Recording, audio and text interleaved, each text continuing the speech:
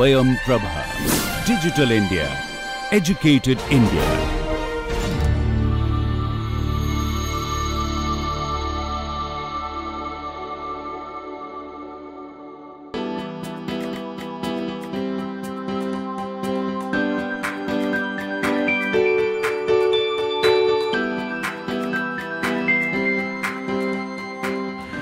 In this module, I will be teaching you about climate classification.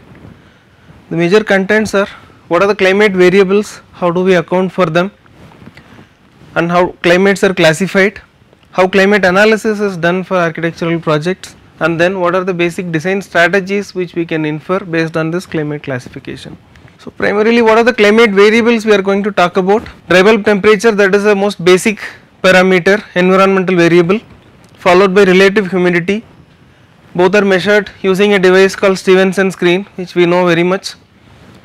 A lowered box inside which the temperature and humidity sensors are kept. Then solar radiation, air movement, precipitation, cloud cover, and the sunshine duration in a specific location. These are the major elements based on which climate classification is done. As far temperature is concerned, three parameters are important. First is, if you take monthly mean, daily maximum.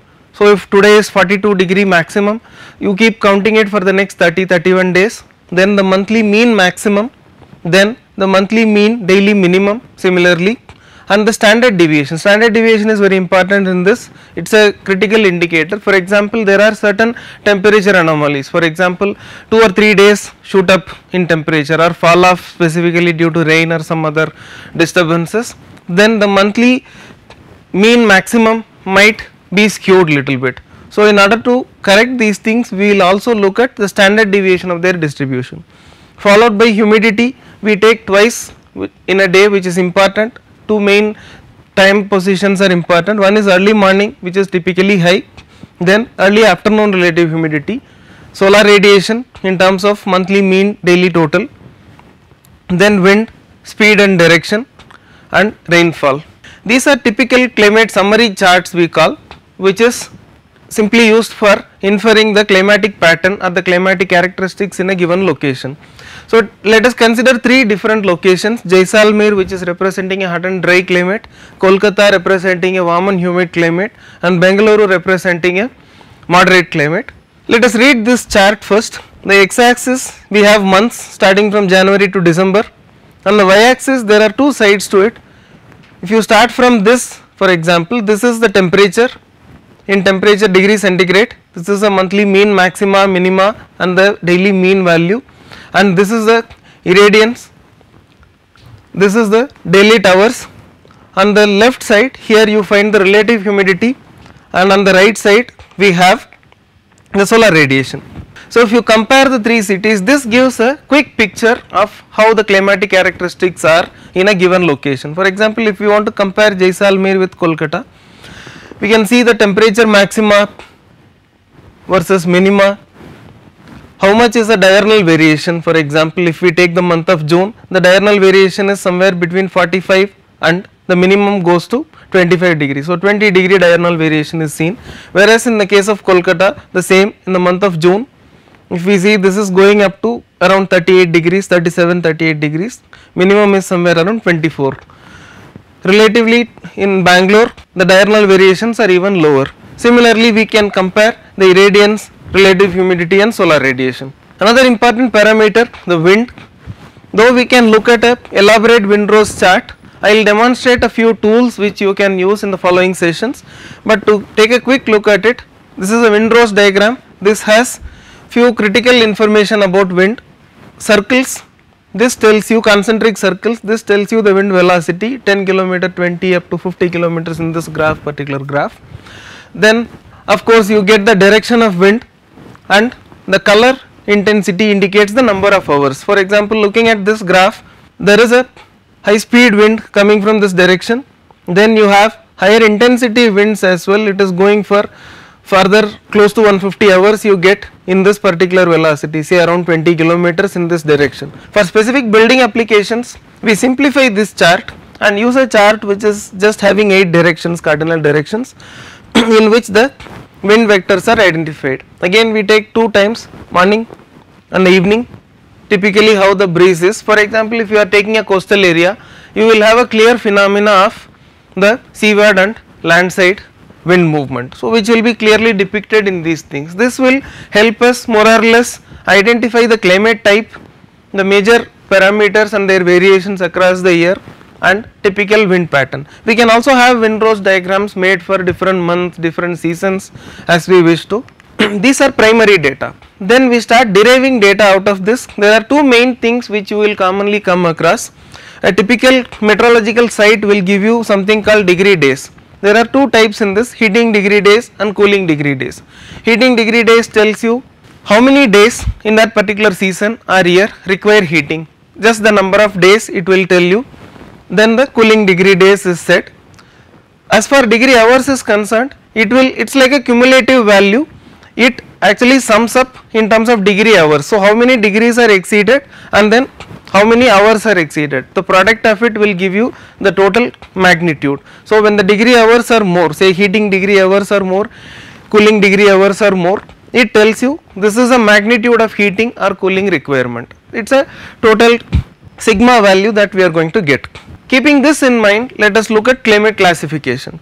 Most commonly referred international classification is the Köppen-Geiger classification. Initially it had 25 different climate types, but following that it was also extended. There are many versions of this Köppen classification. As far building applications are concerned, we typically look at Atkinson's classification, which has 4 major climate types, starting from cold, temperate, hot, dry and warm, humid.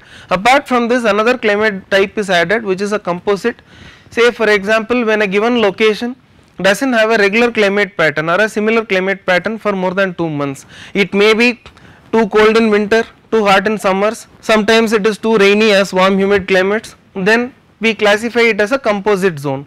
So, 2 to 3 months the climate pattern or characteristic of that location keeps changing. This picture tells you the world global classification as per Köppen-Geiger system. If you look at this, there are 5 main climate types. A represents equatorial, B represents arid, C is warm and temperate, D is snow and E is polar.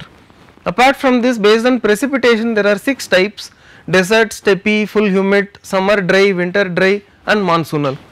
As far temperatures are concerned, there are 8 different types: hot, arid up to polar tundra regions. So, if you come close to India, there are specific regions which are indicated in color scale. For example, the coastal areas, this represents A and M. A is equatorial and M is monsoonal. So, most of this west coast is classified, and say part of Sri Lanka, it is classified as equatorial monsoonal climatic zone. Say most part of the India, it shows as AW, that is A is equatorial and winter dry. Similarly, the climate classifications of India can be inferred from this map. Let us take a closer look at how Indian classification works out like. Interesting thing is, if you look back in 1975, we had this particular climate map of India. Initially we had 6 major climate zones. We had west coast tropical, we had east coast tropical, then we had peninsular plains, Gangetic plains for most part of India, then desert areas and then eastern hill areas. These were the type of climates which were available way back in 1975. These two things actually represent where lighting protection is required, and those days they did not have much data for northern tip of Kashmir. But later National Building Code was revised and the climatic classification was also revised as a part of it. Now we have officially 5 climate zones. We have hot and dry, Rajasthan and this belt. We have warm and humid for most part of this coastal peninsular area. Then we have composite climate, which takes around 30%, 1/3 of Indian geography. Then we have temperate climate or moderate climate, small patches of it. Then we have cold climates in Kashmir and far northeastern region. So, as far the major climate zones are concerned, we have 5 major climate zones. So, we talked about major climate zones. Now, next interesting thing is, not all the locations present within, say for example warm humid or composite climate resemble the same. For example, take a city like Delhi, which is in composite climate, city as Lucknow composite climate, and city as Hyderabad, which is also classified as composite climate. We have Nagpur, which is also a composite climate. Not all of these locations resemble the same in terms of their climatic pattern. So we can further narrow it down to localized macroclimate. This is still a macroclimate, this is not microclimate, this is a macroclimate, but still we can term it as a localized macroclimate. This is a result of the geography around. For example, if there are hilly areas around, there may be a solar re-radiation, long wave radiation intensity will be more, or if it is on a ghat area, it may be susceptible to more precipitation. So depending on the altitude, latitude, longitude, this will vary, and again sunshine hours will vary from north to south of India. The third step or the third micro level is the microclimate. For example, take a given city like Delhi for example, the climate type or the climatic severity for example in the core of New Delhi in and around Rashtrapati Bhavan area versus what happens in Noida or Gurgaon or any city for that example, these are called microclimates. These are more localized than this, we term them as macroclimate. The phenomena like urban heat islands are more closely associated with microclimate of a given location. I did a small climate assessment taking a set of locations specifically across warm and humid climate. I am not going to talk about more of the statistical analysis which happened. There was a processing which was done which is called statistical climate clustering, statistical clustering analysis which was basically done. We took the hourly weather data, temperature, humidity, radiation and precipitation data for these locations. This represents Bhubaneswar, this is Chennai, Guwahati. It is like a chain starting from west coast, it starts at Jamnagar and goes all the way to west coast, east coast. You have Mangalore, then you have Vizag, Trivandrum, you have Kolkata all the way to Guwahati and the northeastern tip. So all these locations are classified as warm and humid as per the National Building Code. What we did was we built the data which are resembling each other. For example, how do you say a specific set of days are summer days, specific set of days are winter, monsoon, etc. So I divided this into 4 specific seasons in a year based on which these bubbles are shown here. What you see in this, the size of the bubble represents the more number of days. On x axis you have the T out maximum, specific daily T out maximum. Here we have the direct solar radiation maximum on a particular day. We have the 95% confidence interval here so that the extremities are avoided. What we find, this is Jamnagar which has maximum, as I said this is 95 percentile, so you are not seeing the extremities, but still you have a considerable amount of summer. Since the circle is big, the bubble is big, you have more number of days which have, say for example around 37° mean maximum temperature, and the solar radiation is also quite high. Whereas if you want to compare the summer in Jamnagar with Guwahati, Guwahati is green in color, summer in Guwahati appears somewhere here. The solar radiation is high but the temperatures are quite lower. So this clearly shows what is the difference in the localized macroclimate. This is again not microclimate. Summer in Jamnagar versus summer in Guwahati. Winter in Jamnagar is somewhere here, winter in Guwahati is somewhere here. If you closely take a look at each of these cities versus the climate data, you will get a fair idea of how far these climate severities are in these particular locations. Say some of these places, if you take this blue, this is Bhubaneswar. Winter in Bhubaneswar fairly small number of days, very few number of days you experience winter, low solar radiation and lesser temperature. So like this you can take a pretty detailed look and compare these cities with one another. This is similar climate clustering which has been done for composite climatic region. The last slide we saw was for warm and humid climate. This is for composite climate. The axis remains the same, it is a temperature, daily temperature mean maxima. This is a solar radiation again, but what we find here is only 2 typical seasons data has been presented. This is for summer and this is for winter. There are more number of cities here, there are about 20 cities starting from, this is Allahabad up to Saharanpur. There are 20 cities located in composite climate. I would recommend you to take a closer look at this. Similarly, size of bubble versus the temperature and humidity, solar radiation extremities, and how the thermal severity will be there in these climate locations. Now, how do we start using this? Numbers are good, but how do we translate them into design? This is where a role of architect or a designer gets more interesting. So first we have to get them onto the way in which buildings can be designed. So what I have shown here is a psychrometric chart with the overlay of climatic classification.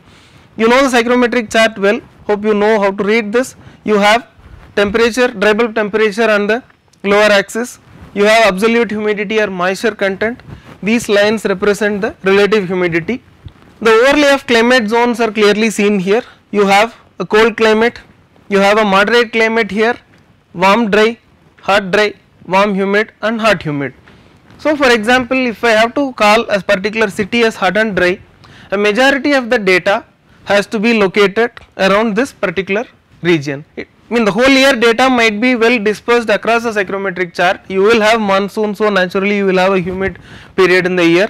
You will have a colder season, so you will still have a few days which are on the colder side, but still majority, for example, of the extreme condition like summer should be in this, then we can term it as hot and dry. Similarly for warm humid or hot humid. Now let us take a look at specific locations in India and how climate analysis can be done and presented. Say it can be for a design project that you are working on, or it can be for an academic exercise. Let us see step by step how climate analysis can be done and understood basically. So what are the basic considerations that we talk about in terms of buildings? We have the first major consideration, that is a plan form. In terms of numbers, you can translate it as perimeter to area ratio. You can imagine a square versus a H-shaped building. The same area can be accommodated with a lesser perimeter in the square as compared to the H-shaped, which the same area gets accommodated into a larger perimeter. So the plan form in terms of perimeter to area ratio is very crucial. Following this, you have the plan elements. For example, it can be presence or absence of deep shading devices, roof form, or the pergolas, or the presence of balconies, anything like that. Then we have of course the building orientation, which we looked at in terms of solar radiation analysis. In the other module I was demonstrating how a building can be oriented with respect to the solar radiation. Then another important parameter talks about the volume. It is about surface area to volume ratio. How much floor area can be accommodated in a given volume. So this tells you actually how much volume can be accommodated with a given surface area. I would recommend you can compare a square or a rectangle with that of a hemispherical structure. In a hemispherical structure, classic example of a building built form is a igloo. So they have a hemispherical dome shaped building in which they reside.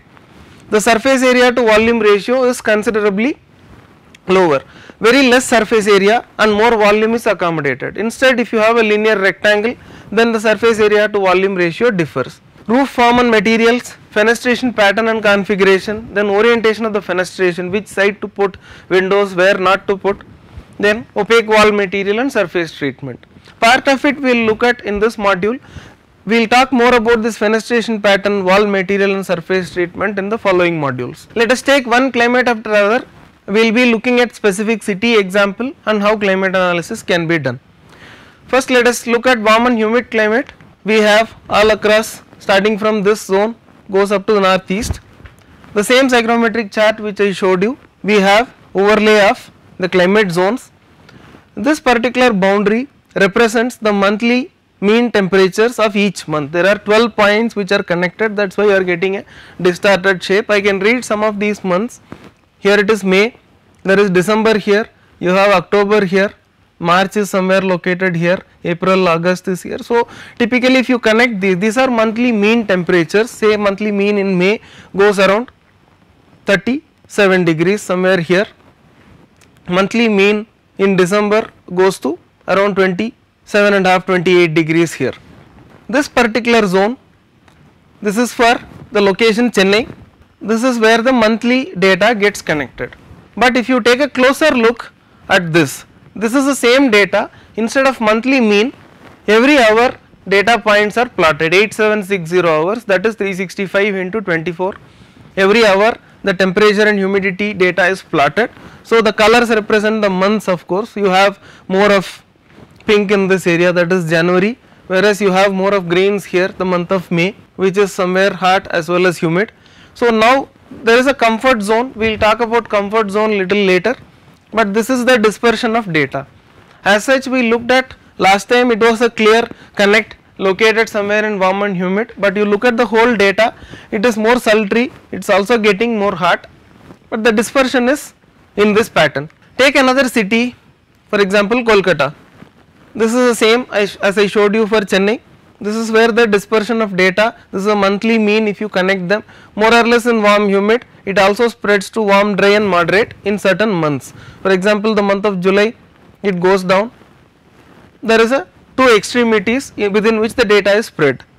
A similar look at the hourly data points for Kolkata. More number of points, this yellow boundary represents the comfort zone. As I said, we will talk about comfort zone more elaborately in another session. For now, this is a comfort zone. More number of data points compared to Chennai lie within this particular boundary. So what do you do as far design is concerned? We have to basically increase the provision for ventilation. That is the first major thing which has been traditionally done. Any vernacular building form you take, the first thing people did in this particular climate is improve the provision for ventilation, more windows. Then another thing which we can translate, we talked about is a perimeter to area ratio, large perimeter to area ratio, same area under a large perimeter. H-shaped buildings, for example, in place of compact square or rectangular buildings, you go for more distributed planning. Sloped roof, because coastal areas mainly precipitation is high, humid zones, warm and humid zones typically have more precipitation. So sloped roof forms are preferred. White and reflective wall surfaces. One of the earlier graphs you also looked at, the solar radiation intensity is quite high during summer. So you go for white and reflective wall surfaces. Classic examples, Indian examples, most of the vernacular buildings have louvers, nicely shaded balconies, improved ventilation pattern, white reflective surfaces, nice courtyards, spread out plans. This is not a very compact plan form. The perimeter to area ratio, I would recommend you compare them and see. The plans are more loosely packed. More examples for warm and humid climate and how design was represented. Some international example, more or less the roof forms, the planning were more or less resembling. This is some example from Southeast Asia. You can find more examples further. Few pictures I have put in. Ventilation is given the primary importance apart from the roof form. Let us go to hot and dry climate zone. I have taken Jaisalmer as an example. This is a spread of climate. As you see, the distribution is quite far. It has a few humid and hot months. It has a few hot and dry months. It has warm and dry months. It has a partly moderate climate in about 2 months, January, February. Partly it has little moderate climate. This is a distribution. If you compare, we still have more number of data points within comfort zone compared to humid climates, whereas you have more extremities. Temperature extremities goes as far as 46 degrees versus about 3 to 4 degrees in winter. Plus you also have certain humid months. So the distribution is quite wide. So what do we do in terms of design? Primary thing is to shield a building from high solar radiation. Contrary to what people used to do in warm and humid regions, the P by A ratio, that is perimeter to area ratio, should be kept low, or it was being kept pretty low in most of the vernacular buildings. I will show you few examples. This typically means the building plan form is more compact. Protection from dust and hot winds is another crucial thing, plus of course white reflective roof surfaces are also preferred. Classic example is the Havelis of Jaisalmer, which are more compact in plan. Even when they do had courtyards for ventilation efficiency, they were more compact and shaded. Narrow gullies, compact plan form, you will not find a loosely packed plan form at all. Not just Indian example, even international examples where you experience hot and dry climate, the plan forms are more closely packed, the walls are more massive. We will talk about the building envelope. In that part we will talk more about thermal capacity and the type of wall envelope which is being used. Right now these are massive walls which has more thermal capacity, or damping in technical terms. Some views of these buildings, the massing is more or less resembling a typical hot dry region. Next is cold climate. I have taken the example of Srinagar. I could not get the climate data for Leh, which is which will be further more onto the left side for further more lower temperatures. This is for Srinagar. It starts from one extreme, it goes all the way to warm and humid in one of the months, plus more or less it lies in moderate as well as cool, and it extends down to pretty cold seasons. This is how the distribution of data is. It goes below 0 for a few part of the year, some climate data points are say in December, January, even part of November, you will find data which is sub-zero. Most part of the data is in cold. Then you also have little bit of moderate and warm humid temperature data points. As well, mostly the part of the year, that is about 4 to 5 months, you will have in and around comfort zone or the warmer time of the year. What do we do here? First is harnessing solar radiation is very crucial. Number 2, there is a resemblance between this particular climate, cold climate, and the hot dry climate in terms of the P by A, that is perimeter to area ratio. Both of these things will have low perimeter to area ratio or more compact plan form in architectural terms. We need protection from cold draft similar to that we had from hot winds. Roofs are sloped because we have precipitation in the form of snow sometimes.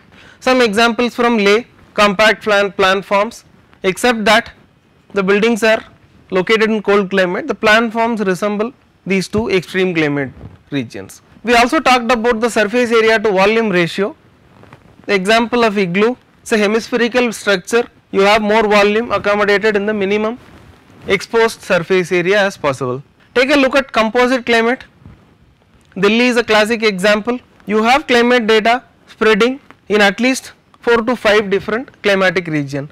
It is hot and humid during the monsoon season, it is hot and dry during summers, it gets to warm and humid, you have warm and dry and moderate season some part of the year. This is how that climate distribution is. It is little complicated in terms of the climate occurrences or the weather occurrences. It spreads as far from the hot and dry, goes up to hot and humid and goes all the way to a cold climate. So, there is no specific climate type which is occurring for more than 3 months. So, this is called composite climate.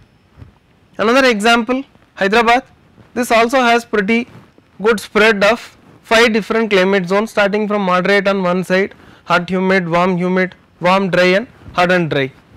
This is how the spread of data points is. It is not as extreme if you note closely as Delhi. The temperature points are not going as far as it went in Delhi, but still the distribution is quite wider.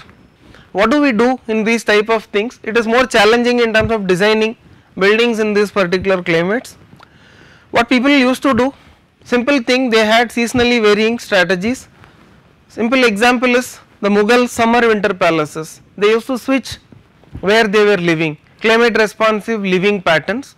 They adapted summer palaces, winter palaces, they had Hawa Mahals for specific seasons, they occupied these buildings. So, some kind of adjustments they were able to do within themselves. Common thing which people do is shield solar radiation during summer and harness it during winter. Typically the plan form is compact, though some seasons are pleasant, considering two extremities, both pretty hot summers as well as pretty cold winters. The P by A ratio is kept low, protection from cold draft during winter and hot winds during summer, compact planning was adopted. I am coming back to the same graph which I showed you. Here I would like to highlight there is a quite a good distribution among the macroclimate, that is localized macroclimates within the composite climate itself. I would recommend you keep this in mind, because just take 20 locations, the distribution is quite significant in terms of both summer and winter. So, when you design a building with one city with respect to the other city, though there are standards which prescribe certain building envelope characteristics, we will look at them, but whatever climatic recommendations are there, we also need to consider the localized macroclimate within when designing for climate responsiveness. Only then the design would be more successful and regionally representative. Next is a moderate climate. It is a pretty comfortable climate rather. Example is Bangalore, which I have considered here. Partly it is in warm and dry, warm humid and spreads to moderate. This is a spread of data. A lot of data points lie within the comfort zone. Lesser number of heating and cooling degree days. Typically they harness solar radiation, which is focusing on winter. We can have lot of shaded outdoor activities and construction can be less massive. Thermal capacity, very high thermal capacity is not expected in this climate. Some international examples as well. To conclude this session, we started with climate variables. We looked at what are the different parameters which we need to consider. What are the climate classifications? We looked at 5 major classifications apart from the international one. We took a look at how climate analysis is done. We looked at how it is read in a psychrometric chart.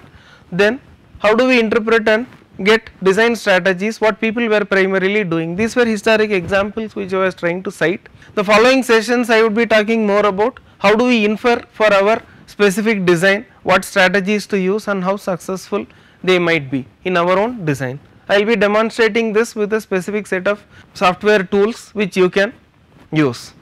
Thank you.